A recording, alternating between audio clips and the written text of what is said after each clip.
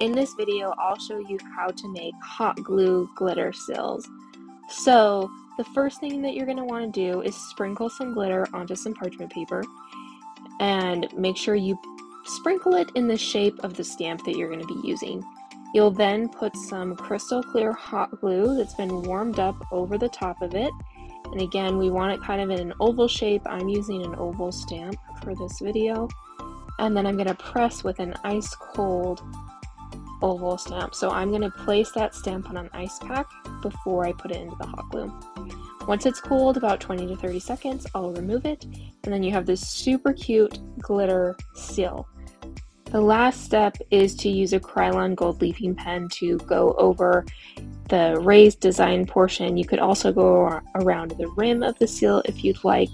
For these ones, I just did the interior. So here's a few more examples. I did some butterfly glitter as well. This one turned out super cute because the glitter is nice and large, and you can see how much it comes through once you remove the stamp. Again, 20 to 30 seconds to cool.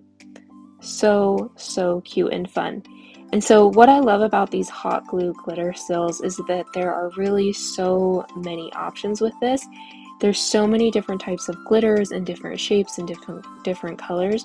So there's so many different options for you. Here's an example with really fine glitter that you can use. And this one's more just going to give it a little bit of a shine. It's not going to be as obvious and as bold as the two previous glitters just because of its size. But you want to make sure to press down nice and hard so that that hot glue can get up into the impression of the stamp. And once it's cool to remove it, you'll add on the gold. And these just turned out so fun. They're so perfect for birthdays as well.